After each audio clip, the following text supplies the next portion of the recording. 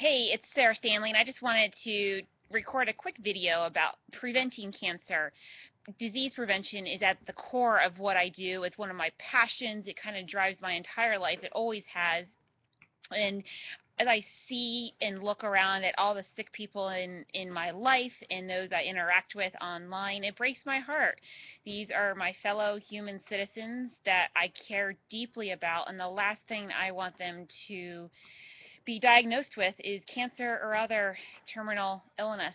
And I think people don't believe or they forget that disease is preventable.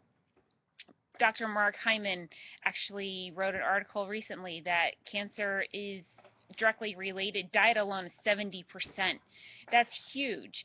And either you're eating for health or you're eating for sickness, and eating, it's what it all comes back to, like what you put in your mouth. So whether that's prescription drugs, over-the-counter drugs, gum, mints, drinks, if you're eating a lot of GMO and pesticide filled food like products, those are all carcinogens. And I really just want people to realize that they can prevent so much disease and cancer, literally up to 95%.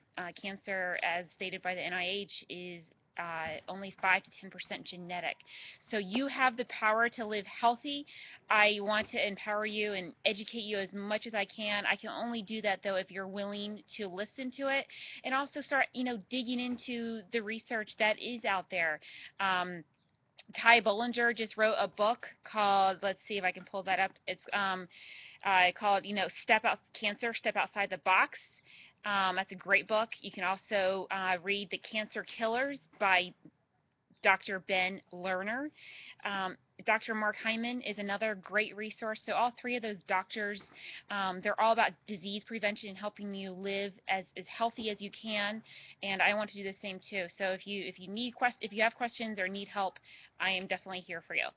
SarahStanleyInspired.com, at Sarah Stanley on Twitter. Have a great, healthy day. Cheers.